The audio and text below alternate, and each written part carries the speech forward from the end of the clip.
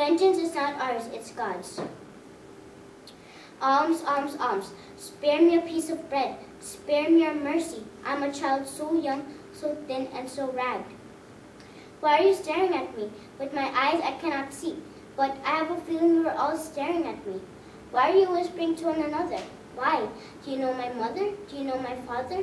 Do you know me 3 years ago? Yes, 3 years of bitterness have passed. I can still remember the vast happiness Mother and I shared with Father.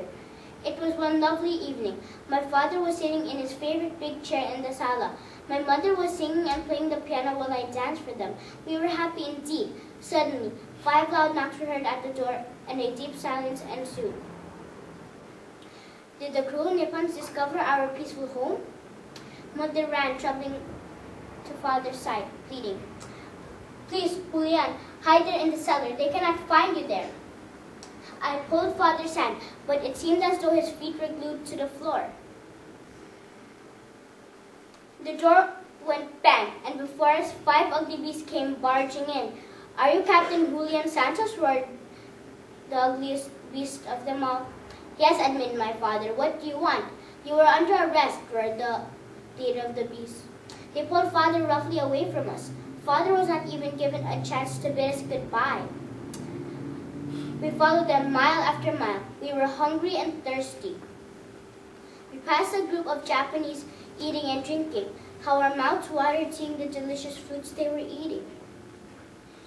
A sudden familiar voice called. First it was loud and clear, then fainter, fainter, fainter. "Consuelo, Pasita, Consuelo, Pasita." We ran in the direction of the voice, but it was too late. We found Father hanging on a tree, dead. Oh, it was terrible. Everything went black.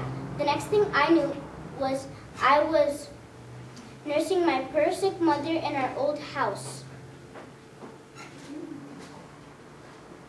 One morning we heard the church bells ringing. Ding dong, ding dong, ding dong. It was an alarm for us to find shelter in our hideout. There was confusion all around. Cannons were firing from somewhere. Airplanes were roaring overhead. Bombs were bursting all around. Boom, boom, boom, boom. Mother was hit. Her legs shattered into bits. I took her gently in my arms and shouted, "I'll have vengeance, vengeance, vengeance." "No, Pasita, vengeance is not ours, it's God's," said Mother, and she expired. Mother was dead, dead, dead.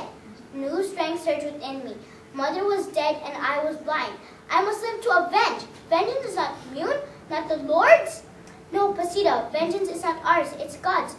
These were Mother's dying words, but I cried for vengeance. I was a pent-up volcano.